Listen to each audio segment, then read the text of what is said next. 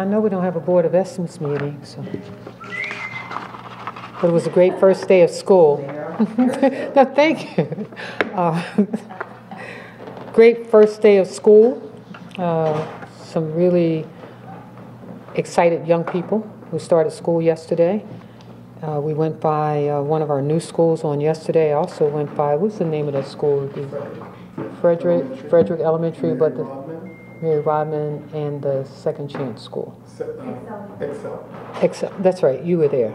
And that was the first year. yes, but Excel was also a great experience.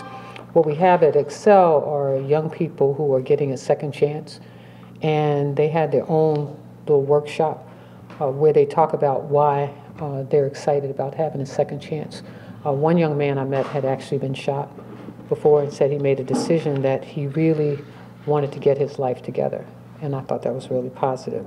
But I thought I would introduce you all to some people who are here. Two new members of our staff. Frank Johnson will be Baltimore City Chief of Information Officer. Comes to us with a great deal of experience, and we're excited. One of the things that we want to make sure, Frank, there's Frank. You can come up. One of the things we want to look at in terms of our whole Office of Information is how do we get a technology platform, get everybody communicating on the same platform. As you well know, our platforms are so outdated in many of our agencies, so we're looking forward to Frank being able to help us do that. He's in the process now of assessing his department and making sure that we coordinate. We have all of our agencies actually have their own technology person, and we really need to get everybody on the same platform. So what I'd like to see us do is develop that triangle where everybody's reporting to one individual, and we're developing a kind of platform where we're communicating across the board. So welcome. Thank you very much, Madam Thank Mayor. you. Any questions for Frank? Background. Born and raised in the You want to come? Thank you. Born and raised in the Midwest. I have a technology background by trade. Started off as an engineer. Was in the right place at the right time. Had the opportunity to go work for Intel Corporation and spent the better part of the last 25 years helping organizations transform their businesses, their capabilities, their service delivery through the use of technology.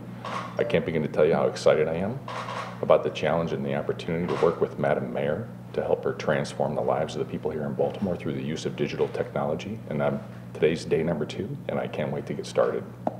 Have you had a chance to assess at all the city's need? I'm starting that. So we're going to assess, baseline, modernize, and standardize, and then build a path to the future. Our vision and goal absolutely is sometime in the not too distant future is to put Baltimore on the same smart city map with very, very progressive cities in North America, and first and foremost, help the mayor realize the fullest potential of her 5-pillar plan.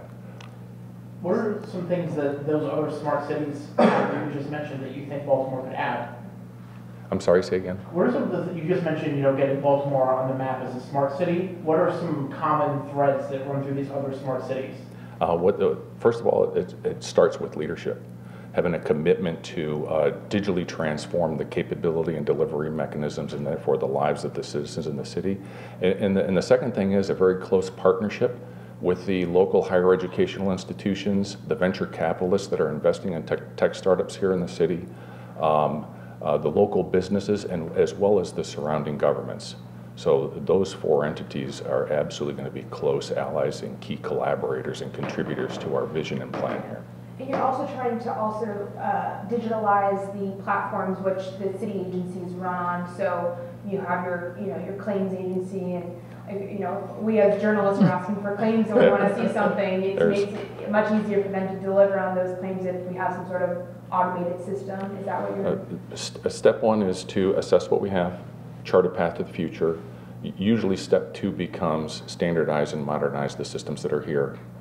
Much more cloud-like, much more modern, elastic, scalable, flexible, so that we can build key smart city-like capabilities on top of them in the future. So for years and years, they're just saying, this mainframe system that we rely on too much Yes. is broken, the software isn't very flexible, and yet it never gets fixed. So what's going to be different under your leadership? Yeah, I've successfully helped hundreds of organizations standardize and modernize their infrastructure, and we absolutely will standardize and modernize the baseline infrastructure here in the city. It is step one. I think too, the commitment to do that. I think I said from day one that we need to get 5G ready. The city is not. I've also said that we need to eliminate some of the paper usage. You all see us at the Board of Estimates. I'm using my laptop. Some folks aren't yet, but we want everybody to get on a platform that makes sense for today's technology. Thank you, Frank. Thank you, Frank. Thank you. Can you spell your last name? Johnson. J-O-H Johnson. So you're coming from, to here from the private sector. Let me introduce to some and reintroduce to others our new city solicitor that we're very excited about. You all know him as a federal judge, a Baltimorean, but more importantly, someone who's going to be taking over that office, and we're very excited to have him with us. So, Thank you, Madam Mayor. I'll be glad to take any questions. What's been your message to, well, I mean, a lot of the solicitor's office work is taken up by the police department, let's be honest. Absolutely. So what's been your message, to the extent you've had an opportunity to do that, what's been your message to the police department? I wrote to the commissioner last week, maybe 2 weeks ago, in response to a note he sent me. And I'd met the commissioner before, and I assured him that I was going to work hand in glove with him to bring about the reforms that we both want. So that's my message, that we're going to provide the assistance from a legal and policy perspective and implement that consent decree in a way that we can all be proud of. That's the message. In the politest possible way, you had quite a good gig before. Don't be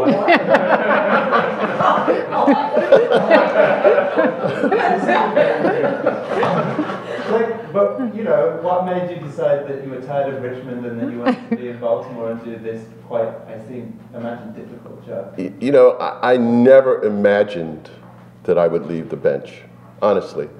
30 years and 1 month I was a judge.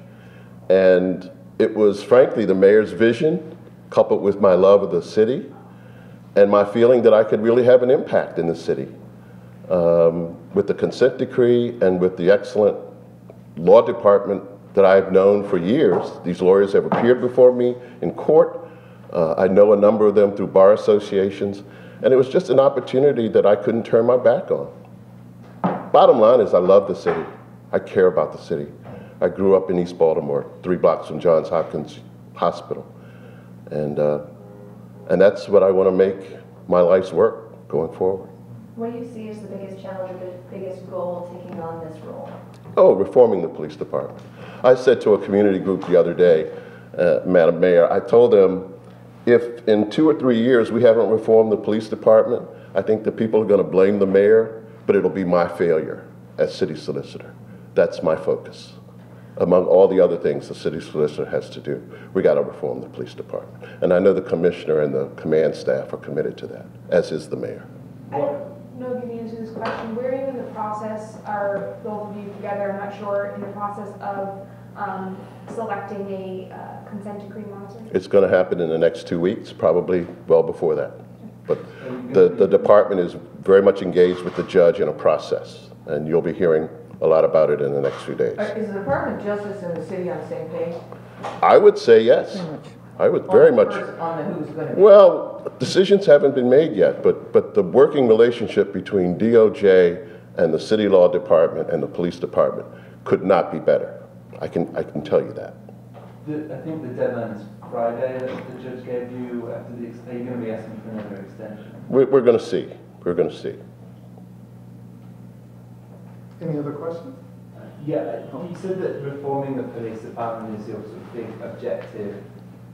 What kind of, you're presumably not going to be suing the police department any further. What levers do you have to pull to kind of influence them and get them to change? Well, we never sue the police department. The police department is our client. But when you say levers, how are you going to influence them? We're going to implement the consent decree. Mm-hmm. Really, the consent, of course, you've read the consent decree. And Judge Berdar is going to do everything he can with the monitor's assistance and with my office's assistance to implement every one of the recommendations in that consent decree. And we're going to do it. Have you had a chance to catch up on the status of the FOP negotiations since we're now like 14 months past? I haven't.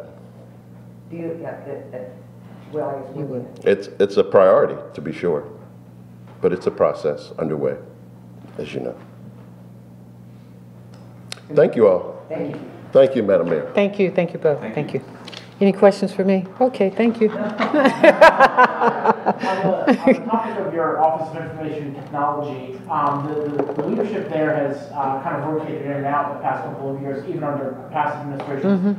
What's it going to mean to have someone there permanently to really kind of try to take the reins of that department? Well, I think it's important because one of the things I talked about early on was, getting us on a technology platform where we all are able to communicate, and at the same time preparing for 5G. I want us to be a smart city, but it certainly begins with the kind of technology that we implement. I think that having someone like Frank Johnson with the experience in the private sector is going to make a difference as well. Sometimes you have to look outside in order to bring the right people inside to make the changes that you want, and so I'm very confident that we brought in the right person. When you say make the city 5G ready, that's not something that the cell companies are just going to build that infrastructure? Like, what does... No, I just meant so that we can use all the technology that becomes available through 5G. We don't have those tools in place, and I think that with Frank we'll be able to assess what our needs are so that we can be more prepared. The governor has talked about cutting the state budget, and one of the things that he's talked about is reducing the health department's budget by $22 million. How is that going to affect the city health department with the heroin actions? Well, one of the things that he's not taking back is our drug treatment dollars, and you should know that 90% of our of our health department's money comes from the federal government, and we're very grant heavy, and the rest of it is funded through the city. Go back to the consent decree monitor. Is there a specific reason that there's been the need for the extensions and the delay? I'm not aware of that. I just know that we've narrowed it down to, I think, 4 or 2, and they're looking the judge was at the various hearings, my understanding, incognito, and so I think they're just going through their careful review. But Bradar came to the hearings, the public hearings incognito? Yeah, he was there. I don't know what incognito looks like to him, but he didn't have his judge uniform robe on. This is another one of these rude, but I'll try and skip politely questions. You have a lot of quite high-profile people who you've been able to get to come and work for you. Do you ever worry about being overshadowed by them, or how do you kind of manage these people who've been very successful in their own right and now are sort of... Well, I think they come because they want to serve the city, and I mean, even if you were to attend some of the call to action meetings and some of the call to action activities that I've been engaged in, I don't have to stand out in front of everything. I would just want people to do their work and to do best by the city. When folks come around the table and their first interest is Baltimore City, that's my only concern. Just do your job. Mayor, have you had any conversation with the city solicitor staff or anyone, even other mayors, on the issue of the DACA recipients? Yes. In fact, there are 10,000 believed to be in Maryland, and a bunch of them, I'm sure. Yeah, about 20,000 in Maryland, my understanding. Yes. Have you had any conversation about whether you have any ability to protect these people? City solicitor?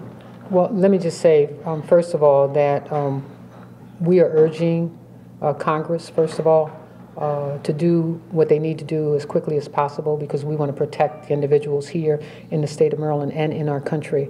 We believe that we ought to be providing services. We certainly ought to be providing education for these young people. And so I would hope that we would not go backwards, that we would continue to go forwards. There is an event this evening, I believe, around 7:30, that I will be attending in support of making sure that we are supportive of these individuals. You said it very well. Is there anything that the local government can do to protect people who may now be at, like, almost, depending on how this unfolds, but who could be at risk that they haven't been facing in the past? Certainly to continue to express our support for the efforts of these young people who deserve so much more than they've been allowed so far. I'm hopeful that government at all levels will come to our senses about this whole thing. What about the attorneys that were put in place to assist those with immigration issues in federal courts here in Baltimore? Is that still in place? Are they still working? How is that? What is the status of that?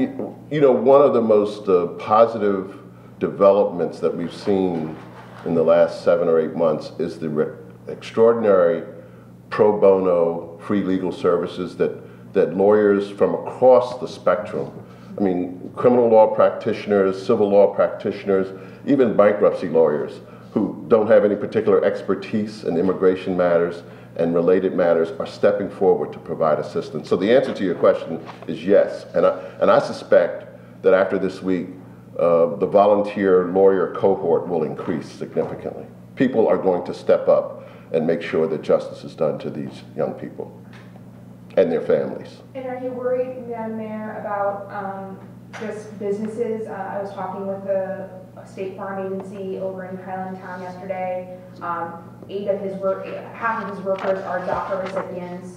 You know, they bring a great vast knowledge of being bilingual. I mean, how will this affect Baltimore's economy? Well, let me just say, I think first of all, we stand with them. I'm asking business folks to stand with them as well. Let's continue to support them, because I think that this does not just affect the economy of Baltimore. It affects the economy of the state. It'll affect the economy of the nation. I think that's the message that's being delivered today, yesterday, and will continue to be delivered to Congress, that they need to make sure that we're protecting all of these individuals every single day so that they can, again, you know, we're not talking about people who aren't, they've been productive members of our society, and we should support them at that. Okay. Thank you, everybody. Thank you.